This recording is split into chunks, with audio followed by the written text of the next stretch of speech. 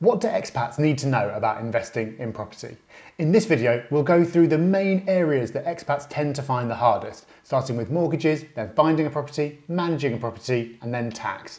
Tax in particular is a really important and tricky area, so make sure you stick around for that. Let's start with mortgages, which can be a difficult area for expats. But you pay less tax and have better weather, so... Expats can get mortgages in the UK, and both personal and limited company loans are both pretty much equally available, but the range that you'll have to choose from depends on a lot of different factors. A big one is where abroad you live. Lenders like some countries more than others, with perceived corruption being a big factor. So your job in South Sudan might pay well, but that's just as well because you'll probably be buying with cash. Lenders also like it if you work for a big multinational employer because they perceive it as more secure and it's easier for them to check your employment details. And they want you to have a footprint in the UK still. So that means a UK bank account, a UK correspondence address, and a credit file with either a credit card or an existing mortgage on it.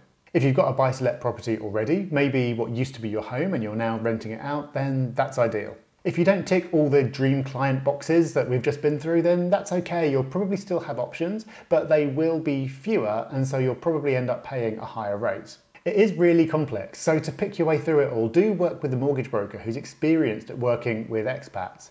They'll probably be able to find you a better deal that you didn't even know existed, and at the very least, they'll be able to save you time and stress by dealing with the lender on your behalf. Stick around to learn about tax, but you won't have any tax to pay unless you find a property to buy, so let's cover that next.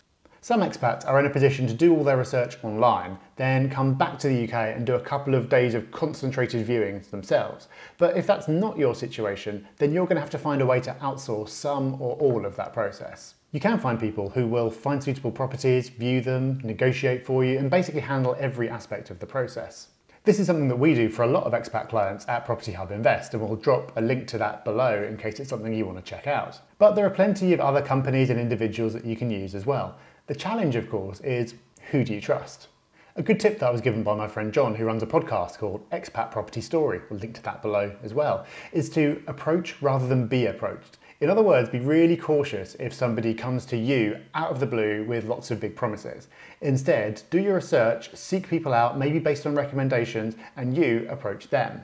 It's also super important to have your own knowledge up to speed, so even if you're not doing everything yourself, you can still validate what you're being told. Another option is to do all the research and talking to agents and everything else yourself and just find someone else who can do the actual viewings for you in your absence. If you Google property viewing services, you'll find some options, or you might be able to find a local investor who can do it for you as well. It can feel uncomfortable to make such a big commitment without setting foot in the place yourself, but photos and videos, especially if taken by someone who knows what they're doing, can be pretty much as good. As an expat, you're just not going to be able to do everything yourself, so you have to find a way of getting comfortable with putting trust in others for some parts of the process. So that's three options. Do it yourself on trips back, find someone to do it all for you, or do all the research yourself and just find someone to do the viewings. Which model is right for you will be a mix of personal preference and practicalities like time zones and how much free time you have. One last thing that you need to watch out for when finding a property is some lenders have a minimum property value criteria, which can be £200,000 or higher,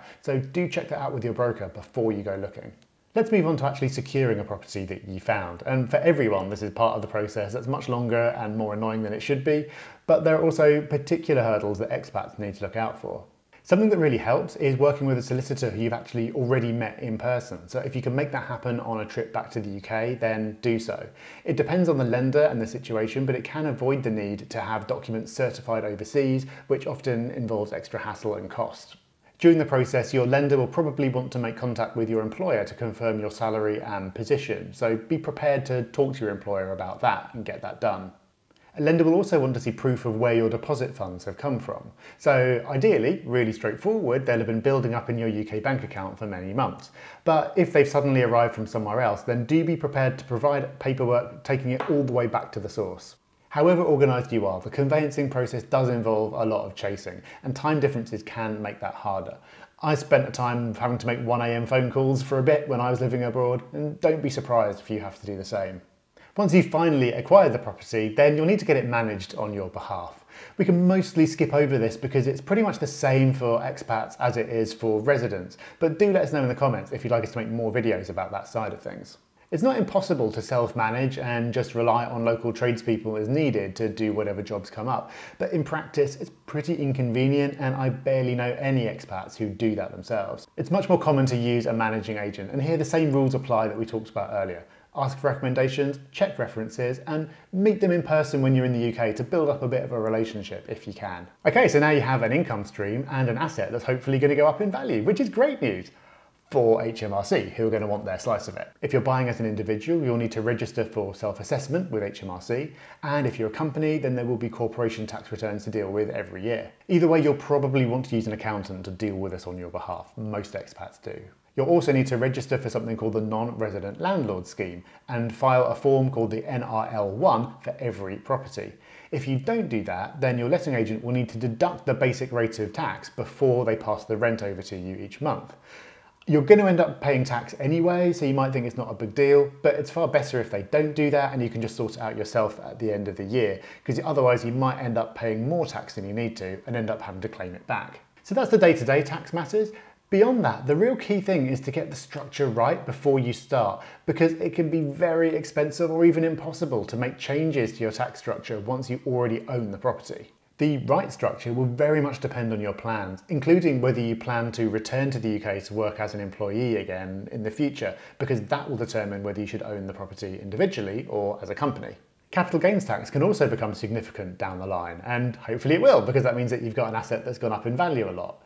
But whether you sell the property while you're still abroad or back in the UK can make a big difference, so do take advice on that. Planning is everything, so working with a good tax advisor from the start is super important. So there are extra challenges for expats at every stage, but the core strategies and the goals that you can achieve with property are the same as for anyone else.